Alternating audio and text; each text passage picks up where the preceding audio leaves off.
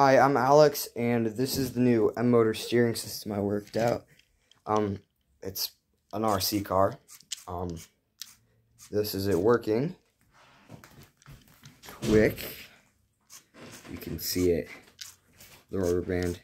Basically what this is it's the normal rubber band system you see a lot, except it's all mounted. It's mounted after the steering column instead of before, and that's the problem I had. So there you go. So then we have two L motors for drive, almost. And then I'm gonna hand the camera to my mom here, and we can test it. So it's actually quite fast. Steering works really well. And this is basically the first RC car I've made in like 2 months, because I haven't figured out a good way to do the steering, return to center steering, and this works really well.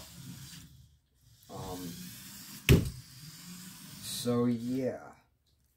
One more thing I'd like to show is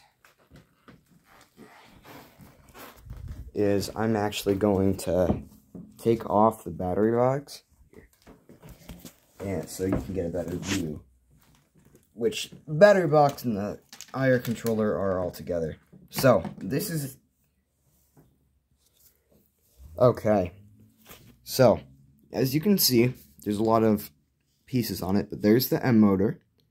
And then it goes through the steering rack, and then you have this system. So this system is like the limiting system, basically, in the return to center part. Now this piece will return back to the center, and that acts throughout the whole axle. So it means all this will. Oh crap! Just a second.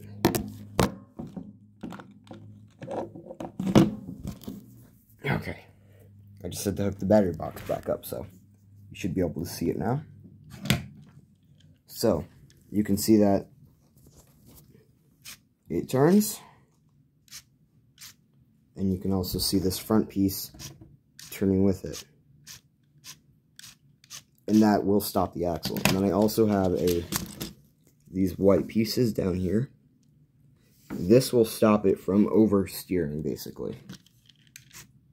They act as limiters when it turns. That is all I've got for today, and I hope you enjoyed the video. Bye.